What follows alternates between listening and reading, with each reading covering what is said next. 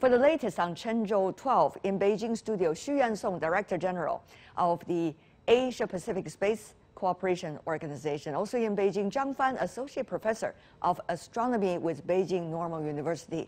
Last but not least, in Washington, D.C., Dr. Amitabh Ghosh, Chair of the Science Operations Working Group for NASA Mars Exploration Rover Mission. Gentlemen, welcome to the program. Congratulations to China, of course, the 6th manned space mission. At the very beginning, at least, a great success. Mr. Xu, you were sitting in the studio earlier.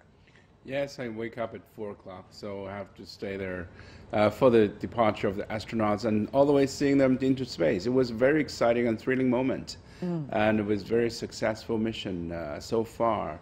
We had a good launch of the 3 astronauts into space. Of course, none of them are inexperienced. They are all very experienced, even though some of them have never been on the mission itself, but been in training course. How do you see their capabilities? And what are they likely to be the main missions for this exploration? Well, this astronaut team, there are three of them. One of them is quite veteran. He's 56 years old, and he's already been on the mission for twice. And another gentleman was there once, and including EVA.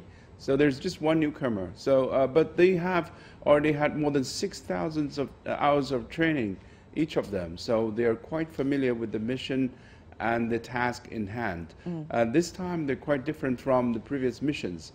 As they are building the Chinese space station, they have to conduct a number of unprecedented maneuvers and activities, including EVA, exterior vehicular activity. So it's just climbing out of the station, and basically we call it spacewalk. Yeah. But this time they're going to use a robotic arm to mount their feet and attach their tools so that they can do some more things outside of the station rather than just waving flags. So there are also segments and fuselage that is coming to the station for connection and rendezvous, so that they can complete the T-shaped station in a period of time that they can also survive in outer space for 6 hours, up to 6 hours of extra vehicle activities, and also a long-term stay of 3 months inside. Yes, 3 months outer space stay. That's going to be very interesting to watch from the very beginning to the end. Mr. Ghosh, I'm sure you are watching very closely because you are working on a constant basis for the Mars exploration program in the United States. How do you see China's mission this time in the bigger picture? Well, in the bigger picture, think of this is a huge moment for the human race. Barely 100 years ago or 150 years ago, humans could not fly. Right now, they're not just flying, they have 2 space stations going around orbit, and this is just the 21st century. And this is just the beginning. There are many more things that multiple countries and private companies have up the sleeve. So to just step back and see what this all means. You know, when you were a child or I was a child, many people dreamt of going to space. You know, being in a spaceship and flying through a galaxy and flying through the planets. And what we are doing here is, see, the human body and the human mind is not acclimatized to space. The human body fights with gravity every second we are on Earth. On the space station, there is none. In space, there is none. And that is a huge deal. So our muscles fail, our bones lose calcium. And the other thing is, humans are very social creatures. And in space, it is very, very lonely. And so our mind also has to hold up. So you can think of the space station as a platform to make this happen, so that we can learn how to live in space, so that we can take on much longer journeys to Mars and beyond. So I think overall, from the perspective of the human race, this is a huge moment. But what about cooperation or competition or even rivalry? Well, that is already becoming some kinds of a reality today. Mr. Ghosh, how do you see this step in terms of that direction? So it is very tough to evaluate that. So there will always be some geopolitics and that will preclude or encourage cooperation. But one thing, perhaps some nations like the United States are at a different developmental stage in space exploration. So, for example, the International Space Station is nearing its strategic lifetime. It may be extended a little bit, but NASA is looking at the next goal, which is having a space station maybe around the moon. And the other big goal is to actually land humans on the moon in 2 or 3 years. So it is very important to realize that there are very different stages. And but the overall prognosis is that each nation will go forward according to its own strategic priorities. Of course, you said it very generally. Mr. Xu, what about your take? Well, I think, as Mr. Ghosh has mentioned, that the two stations are going to operate at the same time. But after today's launch, boom, now we have a Chinese station, Yes. Chinese space station. That is something that has just been done by a third country in the world. Now we have an outpost that we can do experiments, and that it's also a place that we can have international cooperations. We have also using the UN platform, United Nations platform, to call for announcement of opportunities for 9 experimental payloads from 17 countries. This has been selected and confirmed, and it's going to be flying on board the Chinese mission. We also have astronauts from different nations, including European countries, that are learning Chinese and ready to go to the station speaking Chinese to the astronauts. So there are many things ongoing. I think, and the space station is a very first step to more ambitious projects like boots on moon. I think that was a U.S. goal for 2024. But also, but China is taking this step-by-step approach, including its good economy. Well, you have to have a sound economy to develop your a good space program. Right. So that is what we're basing our space program on. Mr. Jiang, Professor, of course, your research about the general idea of astronomy, how do you see the latest step? Right. So I think having a space station, in particular at this stage of technological advancement, is actually quite interesting. Although Dr. Ghosh mentioned that U.S. is moving on to greater goals further away, the low Earth orbit is actually becoming very interesting because there's something called microgravity, low gravity manufacturing. So when there's no gravity trying to pull stuff down all the time, materials behave quite differently. Just imagine trying to glue two things together, and Right. the adhesive doesn't run and splatter because of gravity. You can make pretty, for example, pure optics fibers that you can use for quantum communications. And also you can do medicine because cell growth, for example, cancer or stem cell growth, behave differently in microgravity. And now with commercial sector coming up, with the launching vehicles becoming cheaper, there is a real chance of actually beginning to reap profits from low Earth orbit. So having a well-established, sprawling research facility, I think although it's later than the International Space Station, it is happening at a correct time, in my opinion. Now, what is very interesting is how do countries look at their priorities?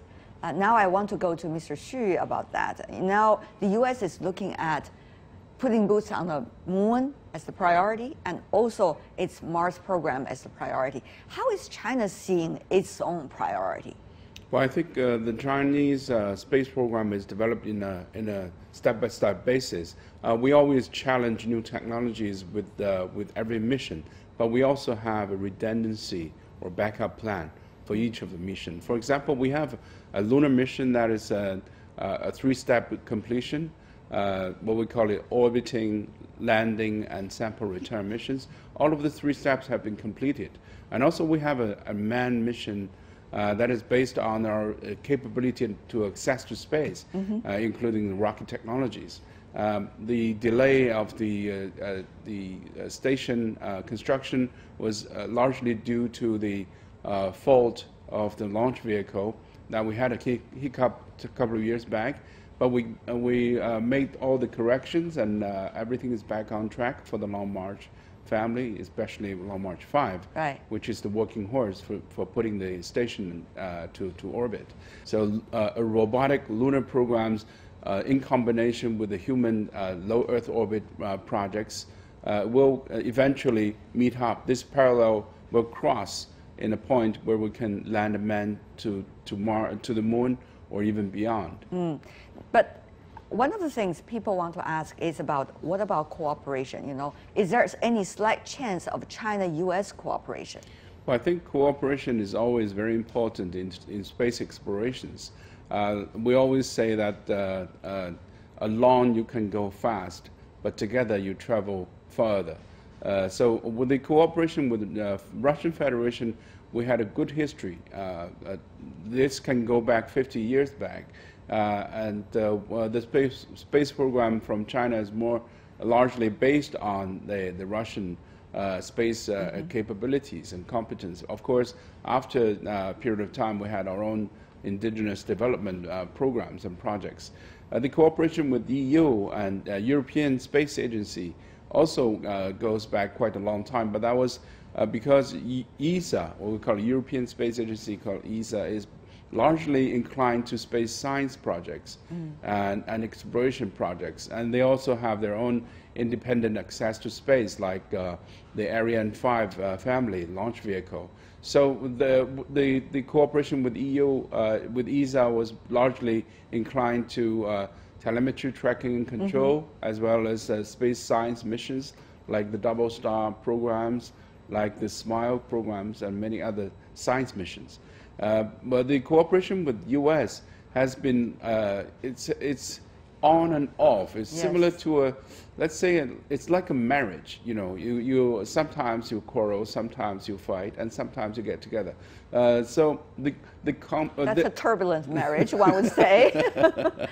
But there was there's always a opportunity to cooperate. Even in this time frame, there's a number of bans that stops us from cooperating with the U.S. Number of legislations like the Wolf Amendment and many others that stops the agency-to-agency cooperation or intergovernmental cooperation. But we do have communication channels, and we have multilateral forums, and we have science that they can cooperate with the Chinese Academy of Sciences. So many things that can still go between China and U.S. for space cooperations, in particular less sensitive areas like exploration and science missions. I see. Dr. Ghosh, on that point, you want to also take it? One of the very important things is whether cooperation is required. Is there something that the U.S. needs that China has, and vice versa, right? I think that also is something that perhaps needs to be focused on. If they have different destinations, it's perhaps tougher to find a theme to collaborate on. Second point is, I think all countries have these missions which are essentially international. So for example, you know, United Arab Emirates launched a mission, and the collaborator was the US. India's first, I think, Chandrayaan mission, the moon mission, had US as a collaborator, but subsequent missions did not have US as a collaborator. So this is like a, you know, if you think of it as like a rotating chair, and different people get picked, and I don't think there is that much to be read. And of course, as you mentioned, there is the Wolf Amendment, which does preclude certain types of collaboration. So I think the bigger news is, which is not really dwelt upon, is how fast the private sector is moving. And if they are able to bring down the cost of space travel by 100 times, as Elon Musk has exhibited, then uh, we'll be talking more about the private space players than the national space players. Mr. Zhang, your take. Yeah, definitely.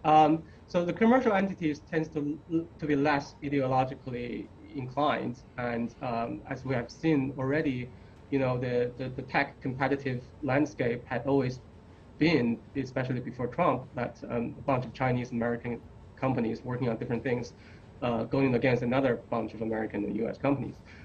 So the commercial entities themselves wouldn't have any obstruction. Resistance to collaborating, and also the scientists and engineers involved, generally most people I talk to, they wouldn't have problems, because nobody really wants to reinvent the wheel. If somebody else already has something working, I don't want to waste my time doing it all over again. And also it's quite important to have backup systems, especially when you're trying to do dangerous things with high chance of failure. And then the political interference, especially in the U.S., I guess commercial entities, they can manage that through lobbying and other means. So the commercialization space, I think, will actually open up a new door for collaborating. Well, should we be that optimistic? I'm not sure, but certainly there's a very vibrant private sector involvement, both in the United States and now increasingly also in China. Mr. Xu, Jeff Bezos and also Elon Musk both have demonstrated their tremendous interest in the outer space exploration. How is China, which stage is China's commercial outer space exploration? Well, I think from China we have, I think 1 year back we have more than 140 private sectors and companies that have started the space engineering startup companies. This including rocket technologies, satellite technologies, telemetry tracking and control. Not to mention hundreds and thousands of small companies in the applications and navigation sectors. So a very booming private sector from China, but at relatively low level in comparison with the state-owned enterprises like big companies like China Aerospace Science Technology Corporation and industry corporations. But they are fighting really hard. They're doing very well in terms of private launch vehicles. But to catch up with international standards, they need some time and some technologies to innovate and to start with. Dr. Ghosh. Yes. So the US situation is completely different. Think of it that the two most richest people in the world, of worth $200 billion each, their life goal is to make humans an extraterrestrial civilization. They are doing it very aggressively. Elon Musk's Starship, if it happens, and there is no reason to believe that it will not, it's met like 16 trial flights. It will revolutionize a journey to Mars. Instead of $200 billion, a journey to Mars will cost probably maybe 20 million or 200 million. It's going to be huge. So I think, and Jeff Bezos has a completely different take. He wants to set up a base on the moon. He wants to start a market on the moon, mass market. See, I think one of the guests alluded to this. All this will bear fruit one day if we find a mass market in space. If somebody on the street in Washington or Beijing uses something that you require to get it from space, and so if there is something on the moon, some mineral on the moon, or maybe a vacation on the moon that will cause tens of thousands of people to use space resources, then only this sector will open up. Mr. Zhang. NASA is a bureaucratic system as well. Dr. Ghosh can either back me up or dispute me. But a lot of engineers, good ideas, such as the reusable rockets stuff, they get shot down in favor of more safer, sort of more politically flashy projects. And obviously when Elon Musk says we're going to pay you a lot more money to do whatever you want to do, then they get the people. The difficulty with the Chinese entrepreneurs, at least from what I hear, is that the state system offers something, for example, employment for life, allow your kids to go to schools that managed by this research institutes that are really good schools. and a lot of other benefits. So it's really difficult for them to get people to come over to the private sector.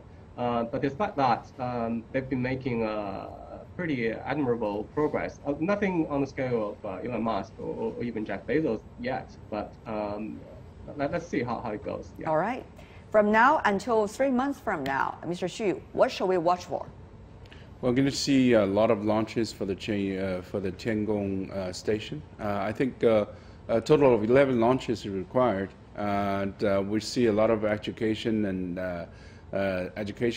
spacewalk and training programs ongoing from the station. Astronauts will be very active in communicating with the ground on video basis, and they're going to see. We're all going to see the Chinese space station grow very rapidly.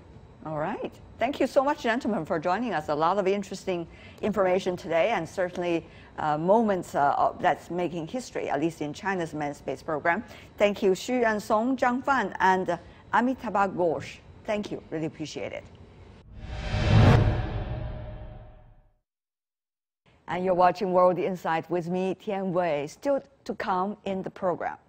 Called a systemic challenge at the NATO summit, a Chinese security pundit sets the record straight on China's defense policy and peaceful world. Stay tuned. The NATO has 3 no policies toward China. That is, they do not have policy in South China Sea, they do not have policy toward Taiwan, and they do not have position on Diaoyu Island.